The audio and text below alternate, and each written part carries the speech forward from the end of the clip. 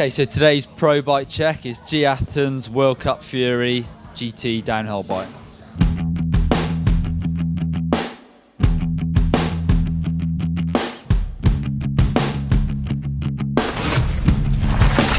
Okay, starting off with the frame, aluminium frame on the GTs, really bright as you can see, Team Atherton this year. G's frame is not far off a standard large frame. Pete, G's mechanic, won't get quite into the specifics of how different it is, but he said it's a shade under 63-degree head angle. GT are running the Fox suspension this year. He's got the DHX2 rear shock on there with a 475 spring on the back.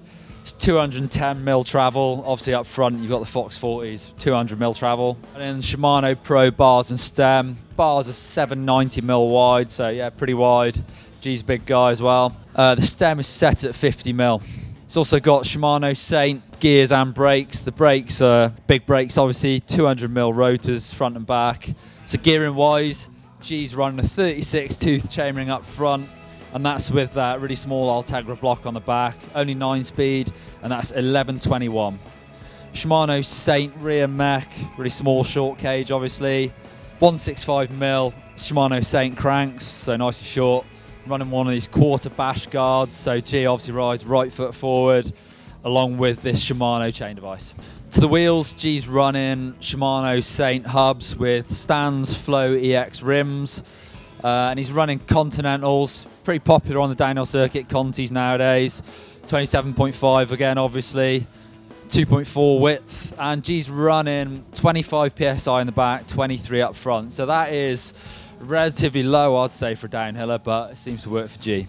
Shimano Pro seat and seat post, carbon seat post, and also the rails on the seat are carbon fibre, so lightweight stuff there.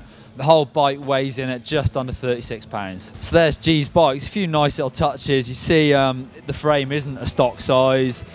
That's what a lot of these pro teams do, is they try out different angles, different sizes with their top level riders so that their production bike is exactly what they think is the best.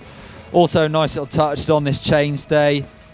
Pete, G's mechanic, has used some of this little Sugru stuff to make a little extender so the chain doesn't slap on that chainstay.